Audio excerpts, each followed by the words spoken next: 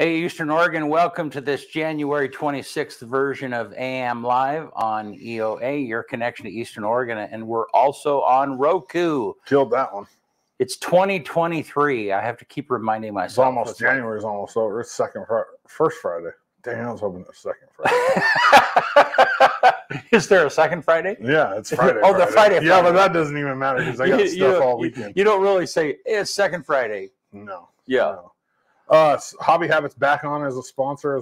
I didn't know exactly what we were going to do starting the new year, but Joe and Hobby Habit, my sister, they're back on as a sponsor of the sports show. And I was in there yesterday. Man, it's cool. And like, dude, you want to talk about Joe's like the kind of dude that is like a kid in an adult's body. Uh-huh. Like he's such a nerd. Like it's. But that's the kind of person you really need to have to own the. Absolutely. Yeah, definitely. They got all kinds of cool stuff. And I mean, I can spend an hour easily in there just tinkering around with the you know how unique it is that we actually have a full-blown hobby shop for our size. For our size, right? Yeah, it's just. Well, I don't know if the public's supposed to know this, but he's working on getting a new slot car track in there too, which will bring all the nostalgia of the '90s back to Hobby Habit, because that's where. You could find kids every weekend at Hobby Habit playing the slot cars, and he's trying to find a big slot car track to get back in there. Yeah, which would be awesome. That was like one of my favorite places to go as a kid. Is like go to the hobby shop. Mine was the baseball card store, but similar. Yeah, it's a hobby. Yeah. Yep, they're doing good in there. It looks really nice. They got the new window labels up. It's all modernized, and if you go inside, everything's modern now. It's not all dusty craft supplies. I'm not bagging on the old one. I mean, it was right for the time, but it's 2023. Things have changed a little, and it's completely updated. Well, and talking about sponsors, Valley Insurance is back to doing our weather sponsor for the next few months. So you'll still get Gabe for a while. Glad to have them. Yeah. So Gabe is going to have jaw surgery in April, and so that'll put him out of commission for a bit. But all right. Want to do sports? Sure.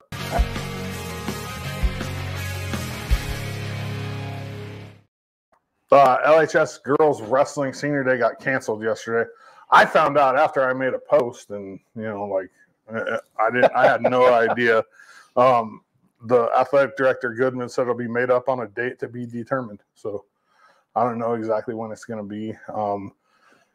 There's 2 senior girls that weren't soccer players that are going to be on my show in the next week and a half. So pay attention to that.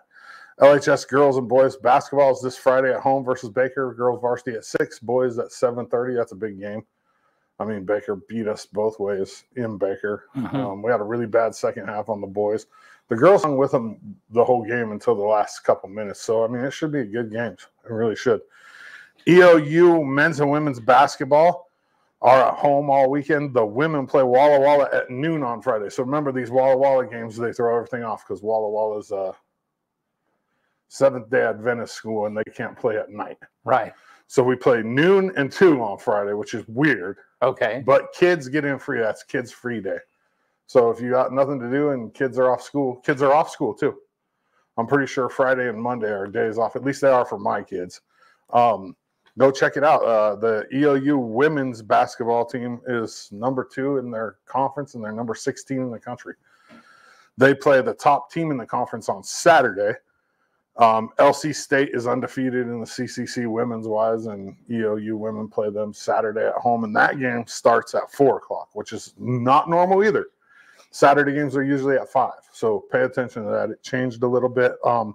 The men will host LCSC on Saturday as well, and that'll be at 4 o'clock, and the men are sitting at 3rd in their conference, and that conference is up for grabs outside of, I mean, I think C of I will win the conference, but second place and on is pretty much, I mean, we're locked in at 3 right now.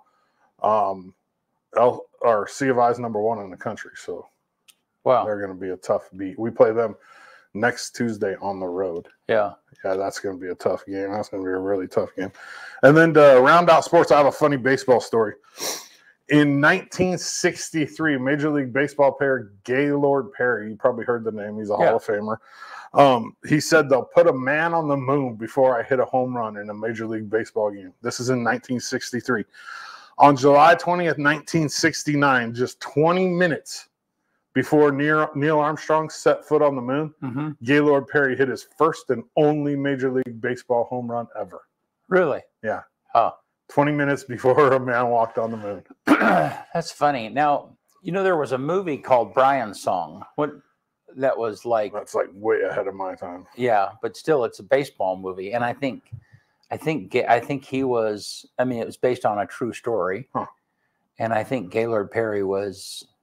It seems like part of that story was in that movie. I don't think I've ever seen the movie, so I don't know. Yeah. I wouldn't know. No, I think it's kind of, it's about two baseball players that were friends and kind of come up through the ranks, and one of them dies eventually of... Was it a B movie? No, it's a baseball movie, and I've never heard of it. It was a tearjerker. I remember that. Oh, so it's a chick flick. Well, this is before chick flicks were chick flicks. Yeah. It's not like The Natural. Yeah. Like The Natural. I mean, I know The Natural. The best movie ever made. No, I know, but I don't. But The Natural is like the whole movie is baseball. No. It's not like that kind of a baseball. Oh, okay. Movie. Yeah. So it's not a baseball movie. It's like it's got baseball in it. Right. It's more about the relationship between these two players. Gotcha. Than it is about baseball. What year? I want to say 70s, early 70s, maybe. Yeah. I mean, it was when I was a teenager, I remember, so it was the mid 70s as well. We'll have to check it out. Yeah. Anyhow. Yeah, that's it for sports for today.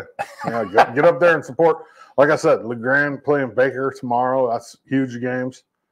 6 and 7:30, and then EOU tomorrow at noon and at 2, and then Saturday at 4 and at 6. Big games. Yeah. Especially for the women. I mean, if they can beat LC State, they move into tie for first in the CCC. That'd be good stuff. Yeah. All righty. Well, let's look outside. It's a crisp morning. Sunset was coming up a minute ago on the cam. It was really pretty. Let's see what Gabe has. The European model is showing some pockets of fog heading into Thursday morning out towards the southern half of our region. Otherwise, that diminishes during the day as those clouds build by the evening hours. Otherwise, lots of sunshine region-wide the first half of the day, beginning with a light southerly wind flow here in LeGrand, helping to warm those highs up to near 50 the first half of the afternoon before we see a slight westerly wind component the second half of the day, gusting those winds up to 25 miles per hour in spots as that cold front moves in, bringing that thicker cloud cover as we head into my 7-day forecast sponsored by Valley Insurance. Much of us will be waking up into the 20s into Thursday morning, followed by that mild afternoon with highs into the 40s, with the exception for that cold spot holding into the 30s in Burns, that warm spot 54 in Pendleton. Much of us will see a mix of rain and snow at times into Friday, with the exception for the far southern part of our region where we won't see much action until we hit Saturday evening. But by that point, I think all areas of eastern Oregon will at least see some snow on the ground before that precipitation gets out here Sunday morning. We go dry, lots of sunshine into early next week as that Arctic front moves in, dropping those highs into a mix of 20s and teens. Overnight lows between Monday and Tuesday will drop into the single digits for much of us, although up above 3,000 feet, expected temperatures below 0. A lot of information on that. Too much for me to soak on that graph, yeah. So, but no, it's kind of funny. It's gonna be 50. What's that? It's going to be 50 today. It'd be nice, maybe. I'm okay with that. Yeah. I was talking to Gabe the other day, and he was complaining about what all of us complain about when you watch the weather from Portland. Is like LeGrand isn't even on the map. I mean, sometimes it'll say Baker City and Pendleton or I mean, anyhow, it was, so it's nice to be able to have all that data from him. Yep. Putting that together. So thanks, Gabe. Good job.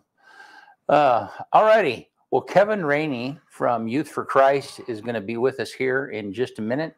And right after this.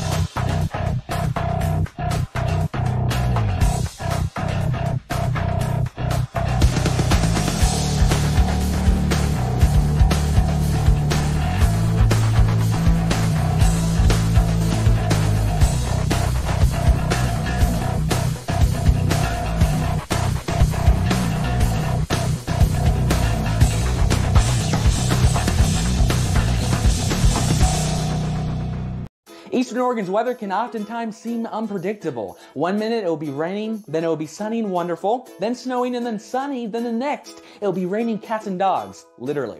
So how do you prepare yourself for such flip-floppy weather? Well, by tuning into EOA Live Weather with me, Gabe Curtis, of course, the most accurate weather forecast in all of Eastern Oregon. I'll keep you informed with daily weather updates that can take an in-depth look through the next 7 days. Because if cats and dogs are literally going to fall from the sky, you will want to know. EOA Weather right here on EOA Live, your connection to Eastern Oregon, now on Roku. All right, we're back, man. How are you? Doing well. Good. Thank you guys for having me on the show. Yeah, you bet. So. And our background today is Be the Story, and because we're recording for your event tonight. That's correct. Yeah. And so I guess let's start there, Kevin. So tell us about what's coming up. Yeah. So each year we have an annual banquet, and this one is coming up this next Friday, actually. So it's called our Be the Story event, where we have home hosts that'll actually be having guests over to their house, and we do a catered meal for 8 that Class Act Catering does for us, which they've always done a phenomenal job. Yeah. So the food's probably the bigger draw almost than the program sometimes, I think. But yeah, so they'll have guests over, and we have a program where people can kind of hear all about Youth for Christ and some really cool testimonies from students, and be able to hear about what's going on in the ministries. So what does Be the Story mean?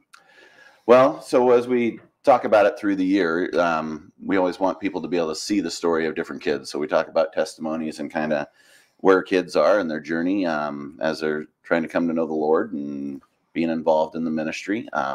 And as you can imagine, we have kids at all different levels of that, where they have nothing to do with God, and those that have made decisions and are plugged into a church and pretty active. So we kind of like to tell stories of the kids throughout the time.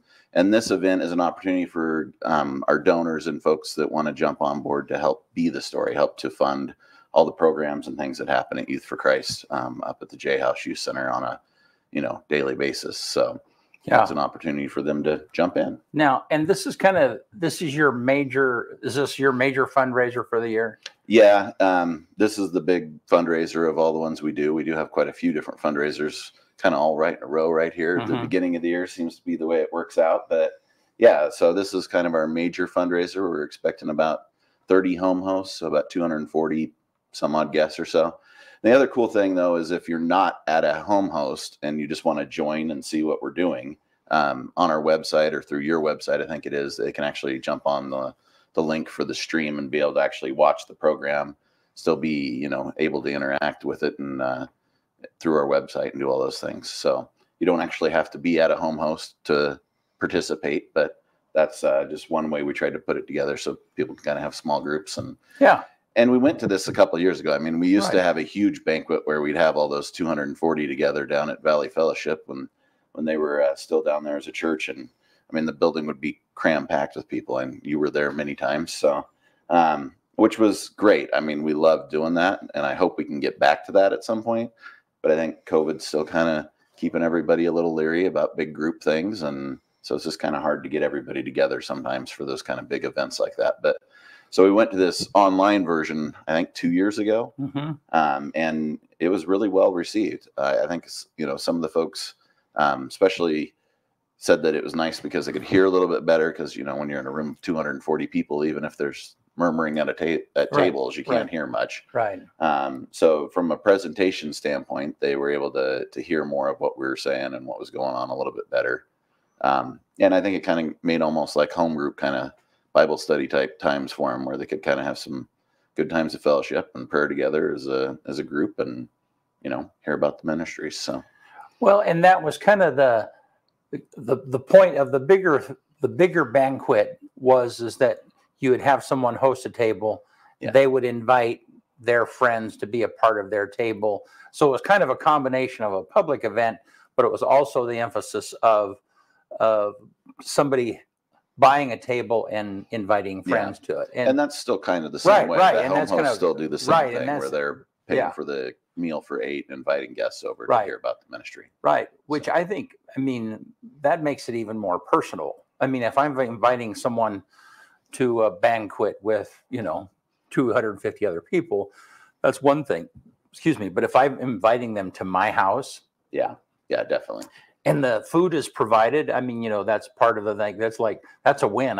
We don't have to cook for them. We just, Yeah, so that works out well. We have kind of a drive-through system up there where those hosts just come up and they all have pickup times, and we have a bunch of volunteers that'll be getting everything together and boxed up and brought out to the cars so they can take it home and have their meal together. So cool. Now, you and I have been involved in the media part of that. I don't know. A long time now. A long time. Yeah. It could be close to 10 years or a little bit longer more than that. I think. Yeah. I've been at it for 16. Well, so I know I have. Yeah. I think we've been pretty close to the whole time almost. Yeah. So. Yeah. I express often how much I appreciate you and Kim, and I wish Kim could be here today because she's very much your partner in this whole thing. Definitely. She's the better half. She's definitely the better looking half. Yeah. That's for sure. Yes. It's all right. I got the same thing in my relationship, It's not a bad deal at all. No, but just the longevity of youth leaders being involved for a long period of time. I was a youth pastor for 6 years, and which is a small amount. You've been at 15, is that right? 16 years. 16 years, in this one location doing this. 20 years in youth ministry total. Right. So, but but that's just an incredible legacy, because over that, I'm sure now after 16 years, you have kids that have come back. Some of them are your leaders, or some of them are involved. Talk about that a little bit. Yeah. So, that is one of the cool things about the ministry is, it's very relational. So as we see kids graduate and go on, and some go off and go to work for a while, and then they come back, we have, I think, at least 3 or 4 of our volunteers currently were former YFC kids. Mm-hmm. I've even got board members that were former YFC kids at one point. So it is kind of a neat thing to be able to see them come kind of full circle, where the ministry really meant a lot to them, made a major impact in their life and their walk with the Lord, and they want to see other kids have that same opportunity. So they're pouring into kids on a weekly basis and being at their clubs and drop-in centers and things like that. So and that, it's just got to make a huge amount of difference. So I don't know, how high school, and that's you primarily have people at the J House that are at high school age, correct? High school and middle school. So it's kind of a mix of both. Okay. Oh, that's right. Okay. So it depends on which ministry time you show up to who the majority of kids are from. Yeah.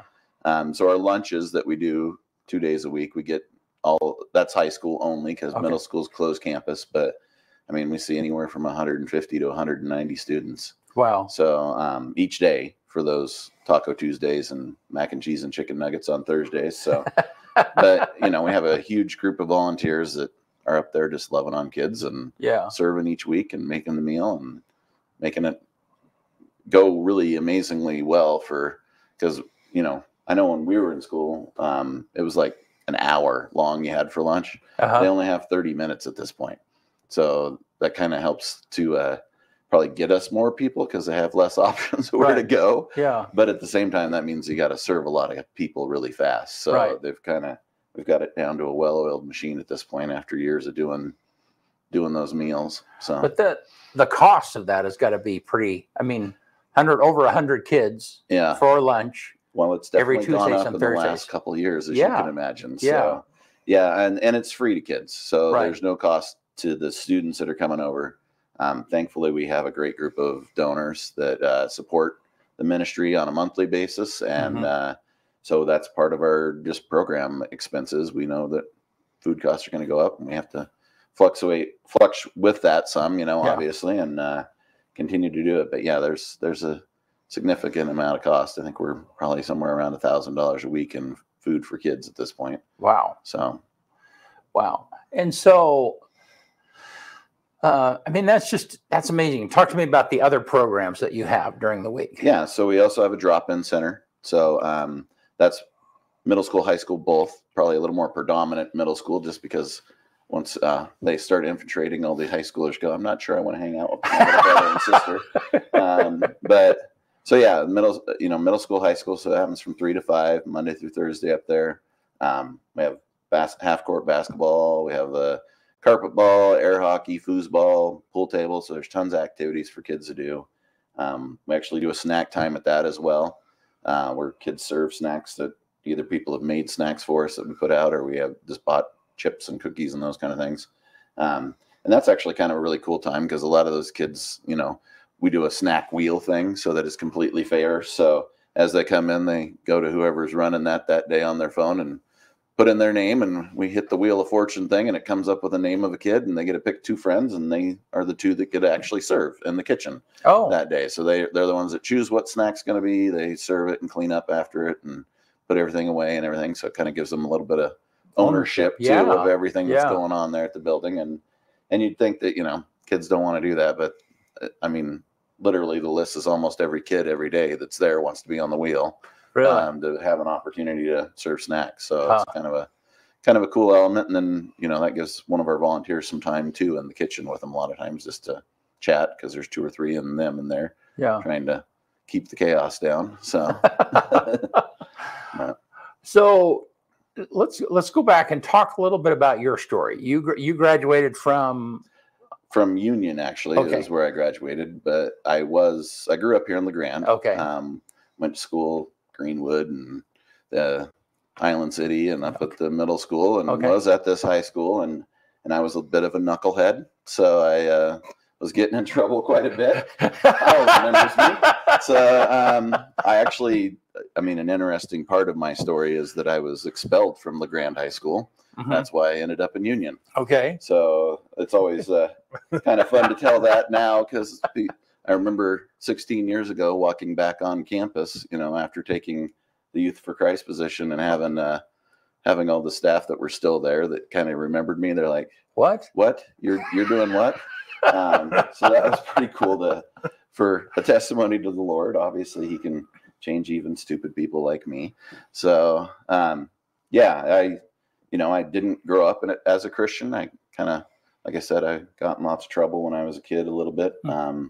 Just stupid stuff, but being a kid and not having a lot of boundaries sometimes. So that's part of why I feel like drop-in and some of those things are really important, because, if you got parents that work, it is really hard to be able to figure out where your kid's going to go that are teenagers between 3 and 5 when you're still at work. Right. And have somewhere safe where they can be a kid, but not get in trouble. Because, as they say, humans are really smart, but a group of human beings together is not so smart usually. We make lots of dumb choices when we're together, and somebody starts coming up with some shenanigans to get us all in trouble, kind of thing. Yeah. So, well, and so then over the years, I'm sure you've seen kids that were very much like you. They kind of need some direction, or they need something to connect to, and do you feel like you've been able to help some of those kids?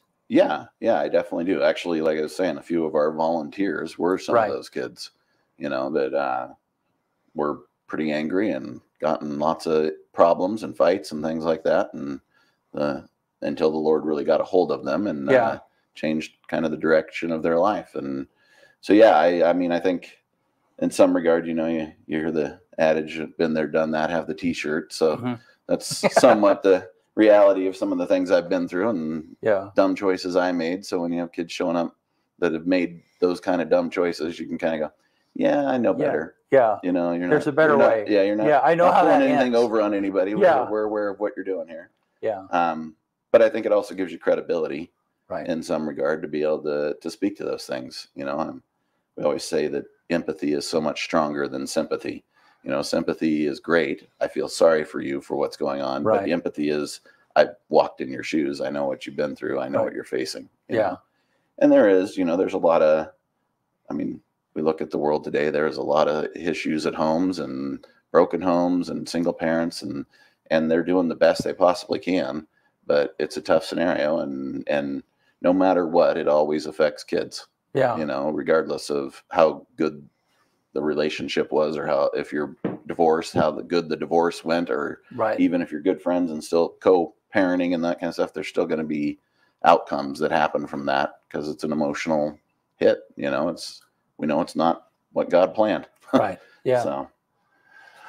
So You have the building that you guys are in is right across the street from the high school, and I mean, there's a long story there, which is super cool. You know, many years ago, some Christian businessmen in the area had the foresight to invest in that building, knowing that eventually that would be a great place to have that.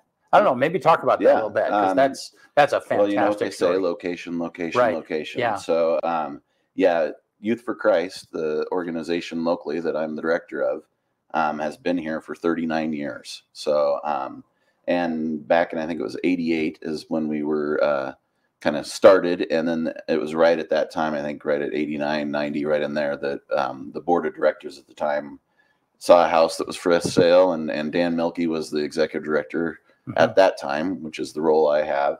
And they purchased the home that was directly across the street from the high school gym there on the corner of J and 2nd, hence the name J House, because he also ran the Koinonia house at the college, which is called the K House. So he had the K House and the J House for the two different ministries that were happening.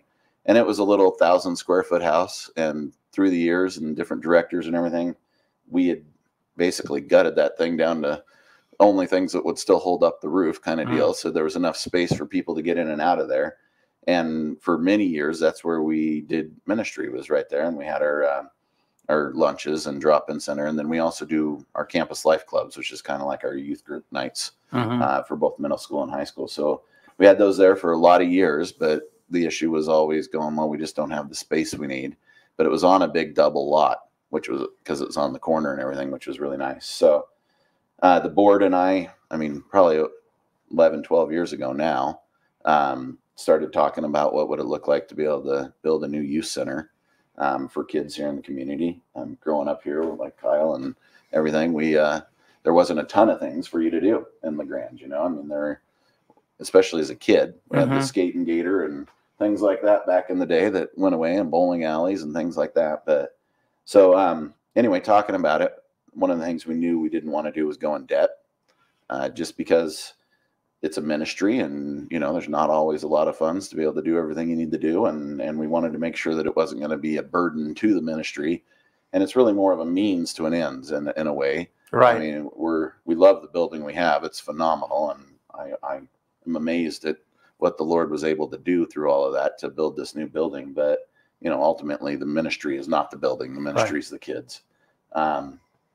So anyway, long story short, probably 10 years of planning and fundraising and getting some grants. We got a grant from MJ Murdoch for $250,000 that helped cover a lot of the costs of the building. But the new facility opened a little over 2.5 years ago. Wow. And it's right at $1 million building, and it's debt free. Wow. We were able to raise the funds through local donors and businessmen and people sponsoring, and match funds to grants and all those kind of things to make it work. And then we had an amazing group of contractors.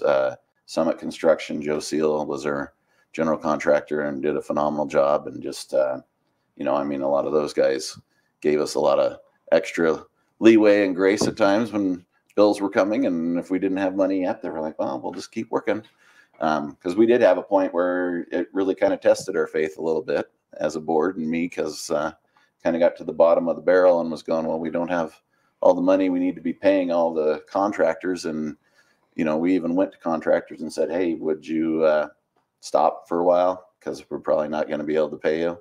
And without any of them backing off, every one of them said, no, we're going to just keep going. We'll keep putting it together. We'll figure it out. And, you know, and I think it was about that time we had a huge gift come in from a local donor of about $70,000 to finish the project out, which was unbelievable. Right. But it definitely stretched my faith and the board's faith to go, okay, well, God, it's your building. It's your project. You'll fund it how you need to. And sometimes, you know, we always hear the saying that God's kind of a last minute God, and that's just because it's in his timing, not ours, but we always feel like last minute for us because we've waited till the 99th hour and then it comes through. So, wow. So you have a good relationship. Talk about your relationship with LeGrand High School and also the coffee shop too, part of that. Yeah. Yeah. So, I mean, we've had a great relationship with both the schools, the middle school and high school, for a lot of years. A lot of years I was on campus when we had the little building for lunches and different things throughout the time, doing Tiger Eyes with your mom and folks like that, and just hanging out. We used to, when they used to do a ton of dances after all the football games, our crew usually was one of the bunch that was in there chaperoning dances and stuff like that. So, you know, over the years, we've had a really good relationship working together. And it's probably about 4 years ago, Corey Ackerman, who runs the Taste of the Tiger coffee shop at the high school, which is a student-ran coffee shop that's actually kind of for special needs and at-risk teens to get job skill. So they had a program where they were doing all that and had grants to kind of keep that program going. But the way things changed out, you couldn't have anything sugary in school. I think in the Obama era that took place. That's right. And what happened is they came to us and asked, hey, is there any chance we could maybe figure out some way to do the coffee shop offsite, because they were actually going to lose state funding for lunches and all that kind of stuff if they continued on campus. So in our old building, we had a little computer lab area that, or actually it was my office originally, that we cut a hole in the wall and made a roll-up door and turned it into the coffee shop in the original J House. And then when we were building this one, we made intentionality of just sitting down with them and going, okay, what do you guys really need for a coffee shop, and carving out a space in the front of the building for that. So it's really cool. They're there usually Monday through Friday in the mornings and at lunch, and it's open to public. It's open to the students, but there's an outside walk-up window that you can come to. They usually have like a summer crew that's actually working out of there and everything. They got soft serve ice cream and all sorts of stuff. So lots of cool stuff, and a great way for kids to just get some job skill. But it runs every time we have a lunch. So we have an indoor window too that goes to the cafeteria side of things, or the gym side of things, where we're serving lunch, and there's usually a big line at their window and a big line to get tacos or something. So it's kind of been a great partnership. And they just rent the space, and it, you know, affords them somewhere to be and continue their programming, and because it's a really good program. And you know, it works well for us too, because it's a draw for students to come over there maybe that wouldn't have come in the J House otherwise. So do you, I mean, the whole family, and I love the family. I mean, we see this everywhere in LeGrand because of the size of our community. Everybody knows one another, or they have history with people in each other and stuff. And so, I mean, are there times that relationship that you built with the high school, or even the junior high school? Because I know the principal of the, I mean, all of those people are all connected in some manner, you know. We communicate. Right. And that's what I'm right. Do you ever have like conversations like, well, hey, this kid, I'm sending him your way, and, you know, did he make it? And, you know, I mean, occasionally there's conversations like that, or if they're, you know, you got a kid that's really struggling, something we see, we can kind of talk with counselors and stuff, and just give them a heads up a little bit too. Just, I mean, as much as you can do that with all the HIPAA laws and all those kind of things, everybody's really good about just trying to stay on the same page as a team, you know, to do that. So yeah, what's going on and things they're seeing. And, but yeah, I think that's one of the benefits to a small community is we know each other, and a lot of us grew up together or have been here long enough to kind of have some, you know, credibility with one another on who's doing what. So, and I think that's even true with like the sheriff's department. You know, they have Officer Hernandez or Deputy Hernandez who's on campuses and stuff, and he comes over occasionally at J House and hangs out during lunchtime or things like that. So there, you know, there's good rapport that way, so that it is a community effort. You know what they say, it takes a village. And it does. So, and that's part of, you know, that's part of the family aspect when you have grandkids and cousins. And I mean, there's this huge benefit to having that big family, because the uncle can say something that the parent could never say, and so on and so forth. And so there's a little bit of that same dynamic in these types of relationships. I always chuckle because I get lots of text messages or even phone calls sometimes from parents. Sure. So thank you so much for saying what you said, because I've been saying that for months to my kid. Right. And they haven't actually, you know, they think I'm dumb, so they don't listen to me or whatever. And all of a sudden, because Kevin said it, then it's, you know, gospel. So now we're going to do it. And it's like, just been saying the same thing you're saying. You know? I mean, so it's just funny how that does work for sure. But yeah, I mean, I think it's important because, you know, I mean, we all want to be known. And so I think the more of us that as a community know kids and interact with them and actually get engaged with them, you know, it helps to keep them on the right path and make good choices, hopefully.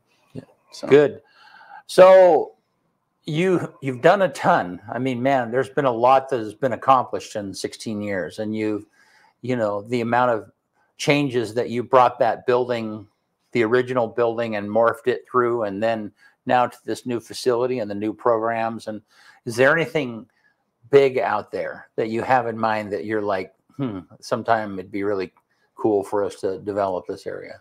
Yeah, I mean, I think as a board, one of the things we would love to get to where we're, you know, having more staff for one, locally, to be able to pour into kids here at the J House. But ultimately, again, like we said, the building is a end to a means. It's not the thing we're after as much, or a means to an end, I guess I should say. But we're hoping to be able to get out in some of the outlying communities eventually, you know, and be out in Embler and Cove and Elgin and Union, and have campus life clubs at those schools as well. That would be kind of the long-term desire, to see ministry grow in our area and have even more kids getting involved. Yeah. So. Well, cool. Well, Kevin, thanks so much. I guess one more question I meant to ask is talk about summer camps, because that's a lot of what you're doing is, I mean, just talk about the significance of summer camps and how that fits into the program. Yeah. Well, I mean, ministry happens on a day-to-day basis, obviously, as you well know, as a former youth pastor and everything, but summer camps kind of tend to be the culmination of a year of pouring into kids. So we get to do a couple different ones. So we actually do a road trip for our high school. So we'll be going to San Francisco this summer. And we partner with a church down there, and we partner with another Youth for Christ out of Eugene, Oregon, Lane County. And we'll go down there, and they'll have a chance to go to like Six Flags and some of those kind of places, and Alcatraz, and make some really cool memories. But, you know, they'll also be, we have a program team that'll actually have games and activities and stuff they're doing, and worship, and the gospel be proclaimed. And, you know, we're praying for lots of kids to make decisions. And then we also will take our middle school group over to Eugene area, which is who we partner with, Lane County. And they have a camp over there called Sky Camp that's on a lake that able to do tubing and paintballing and fun things like that as well. And it's, you know, a week long. What's great is you get a kid out of their regular environment, regardless if that's good or bad or anything at home, but just get them out of their regular environment. At middle school, they don't even have cell phones the entire week, which, you know, as you can imagine, is like pulling teeth the day you get there. But what's funny is by the end of the week, a lot of times kids are like, I don't even really need that, you know, because they've actually had to socially interact with each other and leaders all week. So it's been kind of a huge thing. And then, they have a chance to make a decision again and hear the gospel and do worship, and just really cool things happen in camp, because I think the longevity of it, where you're a week together and you're 24/7 with your leaders that you've been seeing every Monday or Thursday night at Campus Life Club, you know, so it's kind of the culmination, like I say, of building a lot of relationship throughout the year and trust. So, yeah, well, very cool. And again, really appreciate yours and Kim's dedication and all of the herd of volunteers that it takes to make that happen. And I mean, a lot of credit and attaboys to all of those people. That's just totally we cool. couldn't do it without our volunteers. Yeah. We have an amazing group of volunteers. So. And then also the sponsors. I mean, $1,000 a week just in food costs. Yeah. And I don't know, how many weeks do you have of 30 or 40? 33. 33, I know exactly. Yeah. So you have 16 so you have $35,000 just in food costs approximately. Yeah. Yeah. A year. Yeah, in a school year. Yeah, and so that's crazy. So then this event, and tell us when this event specifically. So Friday the 3rd at 7 p.m. is when it'll go live on our website. And like I say, if you're able to join us, we would love to have you be a part of it and hear about the ministries more in depth and hear kids' testimonies about what's been happening in their lives. So we'd love to have you be a part of it, and just thank all our home hosts and those that are already planning to have people over to your own house and sponsor it that way. And it, like I say, it is one of our biggest fundraisers. We're hoping to raise enough program funds for, this next school year. Yeah. So good deal. Well, cool. Well, thanks. Well, hey, we'll just leave Kevin here with us if you want out here. Yeah. Go. On this day, what is today? January 26th. 1875, the electric dental drill is patented by George F. Green. No, the worst. So here's the worst. Okay. My sophomore year, I fall out of the back of a truck, right? Smash my face all up. Have to have teeth put back in. Well, to have teeth put back in, they have to cauterize your gums. Right? So they burn your gums back so they'll grow back over. That's the worst. Smelling your own flesh. It's terrible. Thanks for that mental. Oh, it's bad. Dude. Have you ever had them? Have you ever had to have a tooth put back I've in? had a lot of teeth issues, but not cauterizing. Yeah, they burn them back, your gums, so they can put your tooth back in and your gums will grow back over. Yeah. It's nasty. 1887, ground is broken and construction begins on the Eiffel Tower in Paris, France, which it just got done being renovated. 1887? Yeah. 1954, groundbreaking begins on Disneyland. Good morning, Justin. What's up? 1979, the Dukes of Hazzard premieres on US TV network CBS. Oh, this is a bad one. 1998, Bill Clinton says, "I want to say one thing to the American people. I did not have sexual relations with that woman, Miss Lewinsky." That's so long ago if you think about it. 98? Like, that's 25 years ago. It's crazy. Like, 2016, leader of Oregon militia Almon Bundy occupying Malheur County Wildlife Refuge was arrested, and one of his people were killed in a shootout with federal agents. What That's already been 7 years. What year was that? 2016. Wow. This is the Almon Bundy thing down there in Malheur. Crazy. Time just flying. I don't even remember COVID. Like that time just went by so fast. Number one movie in America on this day in 2003, Darkness Falls. And then quote for the day. Stop texting first and see how many dead plants you've been watering. So read that one more time. Stop texting first and see how many dead plants you've been watering. Which I'm not a big texter, so I'm not like the kind of person that's going to like, hey, I hope you're having a great day. Like, it's just not my MO. But there are a lot of people that put a lot of time into texting and making sure people are okay and don't get responses. Seriously. Yeah. Like, and it's like, I don't know.